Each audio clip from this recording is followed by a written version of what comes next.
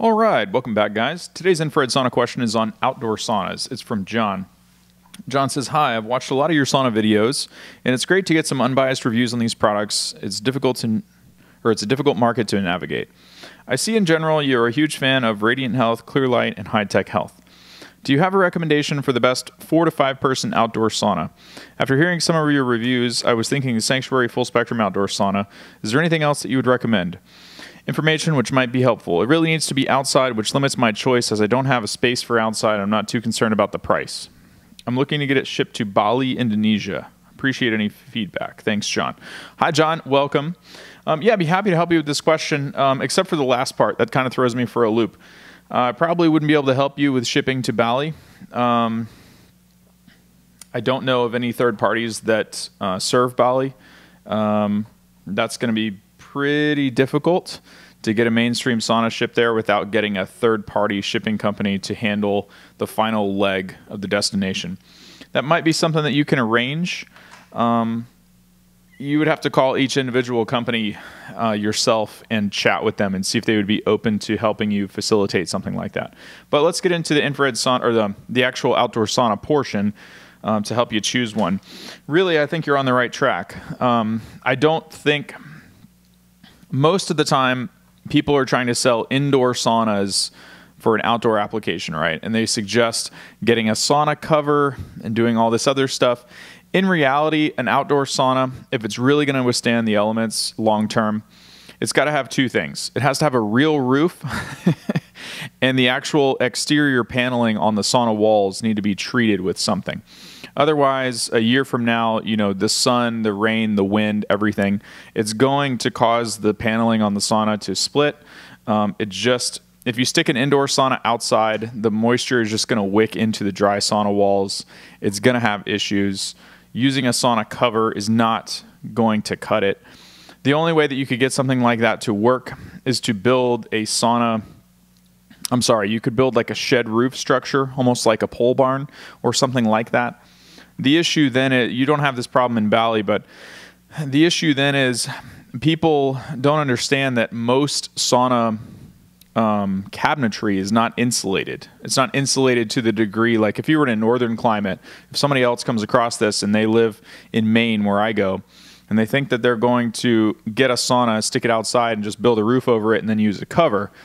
Yeah, it might protect it a little bit from the elements, but when you get snow and rain blowing in from the side, it's going to hit the bottom and build up or splash up on the base around the perimeter of the sauna. The cover is not going to cut that. The moisture is really going to get in there. You're going to have an issue. Not to mention the sauna itself, especially in a cold climate, is constantly fighting the ambient temperature outside. So if it's cold, you've got to have an outdoor sauna that's designed to do that with insulated walls.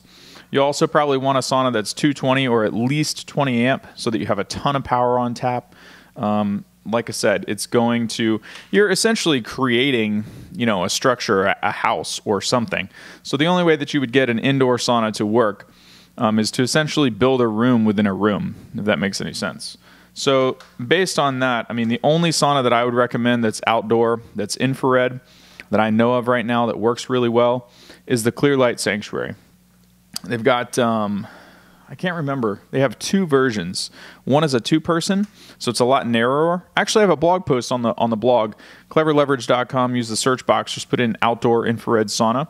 You should pull up some pictures of the different models, but there's a 5-person one that's really big. It's got heaters in the front. It's got beautiful glass windows so you can see out, especially if you're going to put it in a backyard or if you happen to live on some acreage and you want to create like a little oasis with a view, or you've got wildlife or deer. That's kind of what I want for Maine. And unless something else comes along in the meantime, I will be going for the 5-person Clear Light Sanctuary. So they may give you a discount on that if you mention coupon code MattJustice-500. There should be some sort of percentage off for you there. The Sanctuary outdoor models are pretty expensive though, so I don't know exactly what the discount will be. What else is in here?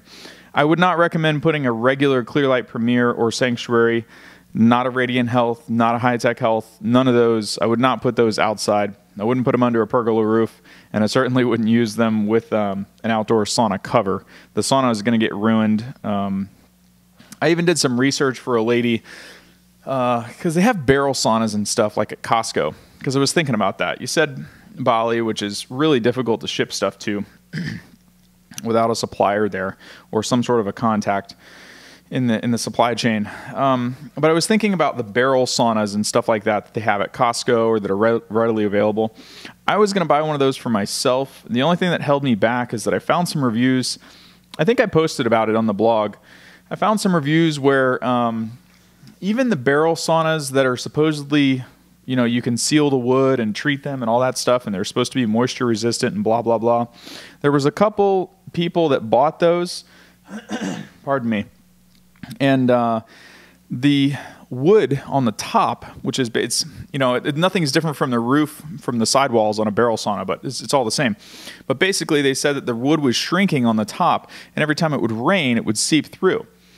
And then I found out that the barrel sauna companies actually make a secondary product that you have to buy that is an additional roof structure if you really want to waterproof it. So when I saw that, I was like, okay, so if they sell an additional roof, you know, add-on product, obviously the barrel is not really weatherproof on its own. So that kind of deterred me. Read a couple of those reviews. Again, you should be able to find that stuff somewhere on Clever Leverage. Just use the search box, do outdoor infrared sauna. You should be able to see the, because usually when I find stuff like that, I link to it. And so you should be able to see those reviews. That deterred me from getting a barrel sauna because it really doesn't have a traditional weatherproof roof either. And so with the sun beating down on it and the rain and all the elements, it's just not going to end well. So anyway, John, I don't know if that was helpful. I know that you are, you know, halfway across the world from where I'm at. But if you have any other questions or if you need a point of contact at any of the companies, get a hold of me and I can help you. Have a great day. See you guys in tomorrow's video.